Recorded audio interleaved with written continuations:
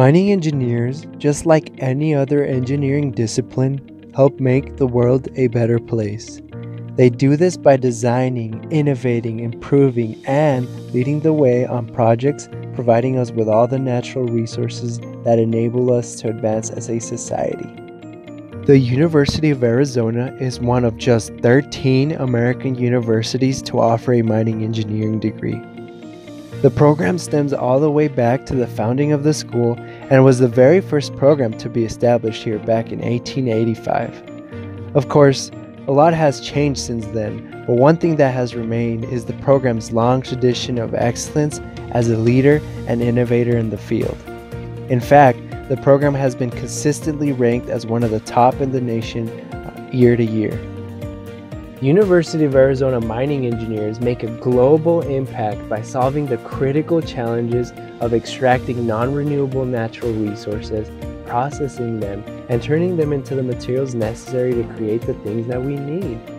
Cutting-edge technologies like battery-powered vehicles, solar panels, or life-saving medical devices all rely on mining engineers finding new ways to extract more complex minerals in lower concentrations, developing new technologies, and making sure that the process is done in a safe, socially responsible, environmentally sound, and economically viable manner. The program here at the U of A is designed to give you a strong mining engineering foundation while also allowing you to discover and pursue your own passion. With 4 different focus areas or tracks to choose from, you can really dive into what you find most interesting and take the courses related to that topic. Having been through the program myself, I can tell you that one of the things I found most exciting about it was the plethora of opportunities to gain hands-on experience and get involved. Whether it's working underground at the San Javier Mining Laboratory, or assisting a professor with cutting-edge research, or even working and getting paid as an intern with one of the local mining companies, there's so many ways that you can gain practical experience. Believe me when I say that there are truly so many different career paths a mining engineer can take. Tucson alone is a mining hub surrounded by mines, consultants, and mine technology companies. But the opportunity to extend beyond Tucson as well. Mining engineering careers can take you all over the world, from developing artificial intelligence that can improve a mine's efficiency to working on boosting endangered species near a site. Our graduates work on all sorts of projects all over the world in a wide range of positions and fields. Lastly, being part of this program means being part of a unique and close-knit community. With small faculty to student ratios and fun student clubs and involvement opportunities, not only do you get to find your path, but also make lifelong friends while you're at it.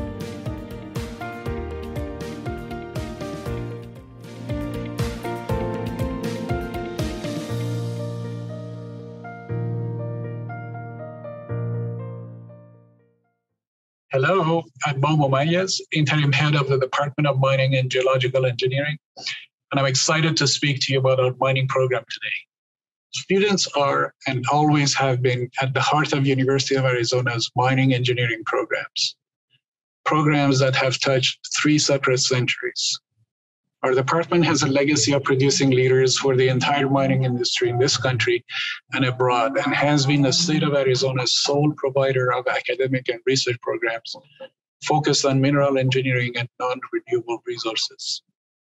In the past 135 years, our department has been responsible for some of the world's most dynamic innovations in mineral resource development, contributing to the state of Arizona's present position as the nation's most valuable mineral production center. Today, Tucson enjoys a special status as the hub of mining technology worldwide, with headquarters at offices of many iconic international companies, such as Caterpillar, Komatsu, and Hexagon Mining, surrounded by multiple world-class mining operations. We have all the components of a world-class education and innovation ecosystem with the university, technology transfer, industry, government, and civil society. Faculty in our department are active in research and technology transfer with dozens of invention disclosures and startup companies since 2015.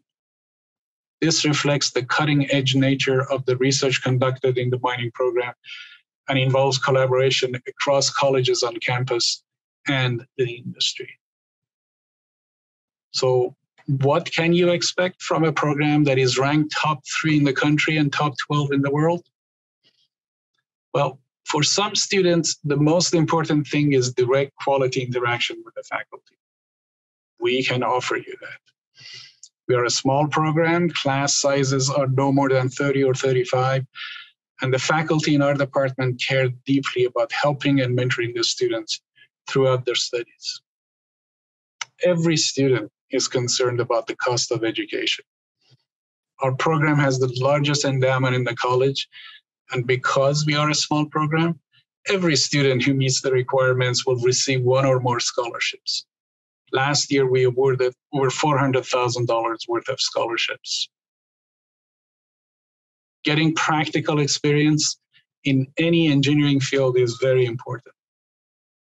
Mining students have some of the very best paid internships in the world, and they get to travel all over while doing it. Mining summer jobs pay on average between $15 and $22 an hour. Some students are paid as much as $34 an hour. Every semester, we take our students on educational field trips around the country. Last month, the students traveled to Las Vegas to attend Mine Expo International, the world's largest exposition of mining equipment, products, and services. Every year, we have students who take advantage of the agreements our department has with other schools in Australia, Canada, South America, and Europe, and spend 1 or 2 semesters abroad to enjoy other cultures and countries. Our graduates are often offered permanent positions before graduation and are promoted within just a few years. And unlike other industries during the pandemic, our field continues to grow. I'm happy to report that our placement of students for internships and jobs continues to be exceptional. Prior to the pandemic, our placement rate has been near or at 100%. Even now, our students have been successful in securing summer jobs and permanent positions after a couple of months of searching. Another great perk is that mining engineering is one of the top paying degrees with starting salaries ranging from $55,000 to $75,000 a year. With a 1,000% projected increase in demand for minerals needed for the green economy and future high technologies, there's a huge demand for mining engineers. So, do you want to make a difference by making a positive impact on the environment, the society, and the country at large? If the answer is yes, then mining engineering could be a great career choice for you because our faculty and students share your interests. Come and visit us at the open house because we're ready to help you achieve your dreams.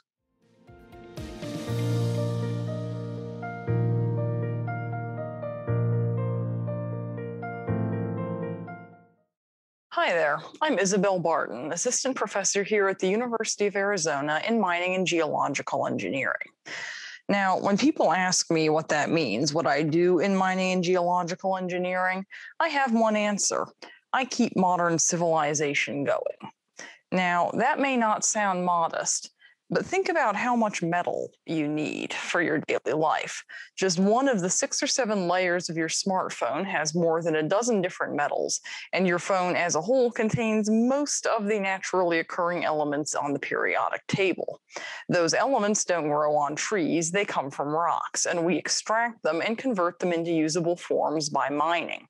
As mining engineers, our job is to engineer systems that extract the metals, the semiconducting elements, and the other important materials from the rocks that contain them safely, sustainably, and efficiently. So what do you do as a mining engineer? Well, you help make a high-tech green technology future possible. Every time technology advances, it needs more and better materials. Let's look back to ancient or medieval times. At that point, you would have only needed 6 or 8 metals to run your most cutting-edge technology, for instance, a broadsword. That was very cutting edge. But by the 1980s, it took more than that to make a single computer chip. And now, even your average chip needs more than 50 different metals to pack high computing performance into a microscopic size. Semiconductors, superconductors, superalloys, all of them call on mining engineers to develop new ways to get new elements out of rocks. And that will only get more important in the future as we get away from fossil fuels. Shifting from a coal-fired power plant to a field of wind turbines uses less fossil fuel, but it takes more silicon, copper, aluminum, iron, and other metals that can only be obtained by mining. Think about what's in a solar panel: silicon framed by aluminum or steel, doped with boron, and connected to the grid by copper. That would be a challenge, just to provide the elements we need to move our society away from fossil fuels. But here is an even bigger challenge. By the end of the 21st century, the world will have almost 11 billion people on it, and non-renewable resources will be closer to running out. But we not only need more metals to move to green energy, developing nations need steel, copper, concrete, and other non-renewable resources to industrialize. So where do those come from? And how do we get all of them without damaging the environment and the climate? Mining engineers produce those metals from resources in the earth. First, we find the ores or the metal-bearing rocks wherever they are: Arizona, Africa, Japan, everywhere. We dig them up, we separate the minerals that have the metal from those that don't, and then we process them to get the metal into a usable form for engines, batteries, beams, wires, computer chips, and everything else that's made from metal. The engineers we graduate follow one of 4 tracks as they learn the ins and outs of this process. In the mine operations track, students learn how to design an extractive system, i.e. a mine, for anything, whether it means digging a mile deep into the earth or starting 18,000 feet above sea level. Our graduates know how to devise a blasting pattern, optimize equipment fleets with hundreds of trucks, shovels, and drills, and move millions of tons of rock every day. While they're students here, they get to practice at our own student-run San Javier mine. Students on the geomechanics track mix high-tech sensor platforms and computer modeling with tests of rock strength and fracture dynamics. Whether it's a sophisticated 4-dimensional numerical model that shows how an excavation will or won't remain stable, or a drone-mounted laser platform that monitors micron-scale movements in underground rock, our geomechanical engineers design and maintain the tunnels, pits, and shafts that keep mines running at the top of the world, the bottom of the ocean, or any place in between. Once the rocks are dug up, the extractive metallurgists get the metal out of them. With a mix of pyrometallurgy and electrochemistry, our students on the mineral processing and extractive metallurgy track break apart the rock, isolate the metallic minerals, and then transform them into high-purity metals for copper wires, semiconductors, solar cells, and everything else. We make the metals, the alloys, and the superalloys that keep the world driving, flying, and connected. This is the best track in the department, and I know because I teach on that track, and I want you to know that that assessment is totally unbiased. We really are the best. Sustainability is a word you hear a lot these days, but what does it really mean? For mining engineers, it means benefiting the environment and society. All through the mining process, we're cleaning up around us. Our sustainability engineers design automated chemical systems to monitor the water quality around mine sites. They work with the agriculture department to breed plants that are tailor-made for sucking metal contaminants out of soils around old historical mine sites. And they work with local communities in Africa, Central America, and everywhere else around the world to help them ensure that they get the benefits from mining. It's all about engineering a system that gets the resources that society needs without harming people or the planet. And then there's the long-term future. If we're serious about exploring other planets or developing a lunar base, we can't just ferry all the raw materials that we're going to need from Earth to outer space. We have to develop the technology to source materials from the local environment, whether that's the moon, Mars, or an asteroid. That means autonomous robotic mining equipment. It means new techniques for metal extraction without gravity, without water, and without heat. And that is technology we're already working on here at the U of A. That is the challenge of mining engineering. It's the challenge our students and our graduates accept, to produce the raw materials that keep society going, to engineer a system that moves our technology and our civilization forward. We provide the materials to boldly go where no one has gone before. And just in case being part of the biggest challenge at the heart of future civilization isn't enough for you, here are a few other things to love about mining engineering. The pay is high, the scholarships are the best in the college, and our students form a close-knit community with the faculty and staff. Nobody in our department is just a face in a crowd. Not to mention, you're not a face in a cubicle either. You can work inside, outside, or any combination of the two that you like. And lastly, it's just plain fun. Come talk with me at the Q&A session on Wednesday. See you there.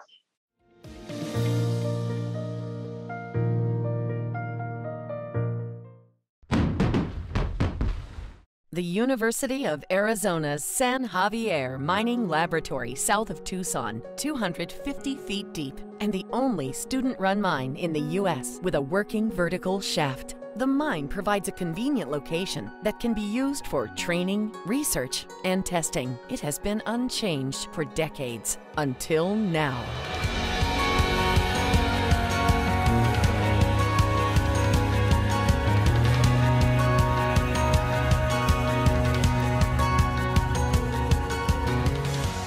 The SX Mine is about to become an underground proving ground for mining equipment and innovation center by adding a new decline. 3, 2, 1.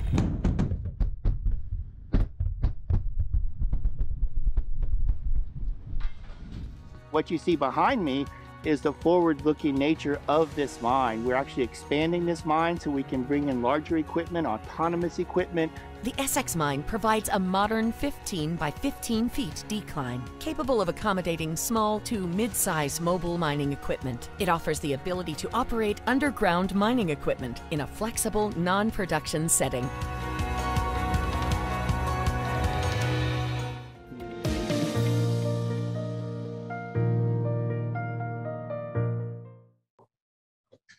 Hello, everyone. My name is Victor Nieto. I'm the current president for the University of Arizona Society of Mining, Metallurgy, and Exploration, also known as UASME.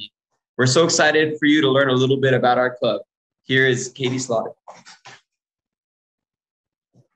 So as part of SME, we have bi-weekly meetings in which we have speakers from industry come in and tell us a little bit more about what life at work is and give us some professional development tips.